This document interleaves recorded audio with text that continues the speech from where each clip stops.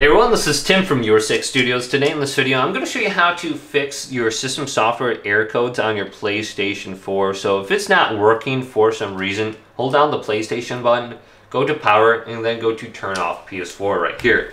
And we're going to launch this into the safe mode menu where we can update the system software with a fresh copy. So once this turns off, go to your PS4 now and hold down the home button, or the power button. So you can see my light is blinking right here. I'm going to plug in my controller with a little cable, and this will allow me to access the safe mode menu and operate it.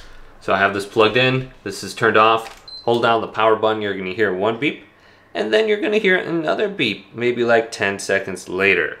So just continue, hold this down until you hear that second beep. You can see my controller's connected now. Let's go back up to the top, and here is the screen.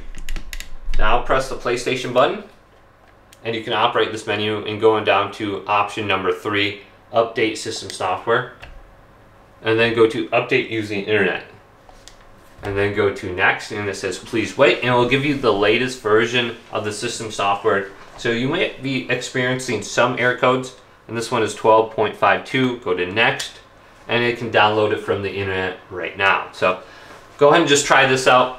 Now on the last screen also, if we go back, we can try rebuilding the database on our PS5. So if there is an error with some sort of corrupted data or something like that, just go to rebuild database.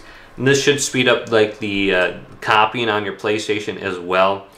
So if you are getting a lot of like slow or stuck hiccups in the menus, go to rebuild database. This is good to do if you haven't done it in a while. So hopefully this video did indeed help you out. If it did, leave it a big thumbs up and subscribe to my channel down below for more tech videos coming up next on Your6 Studios.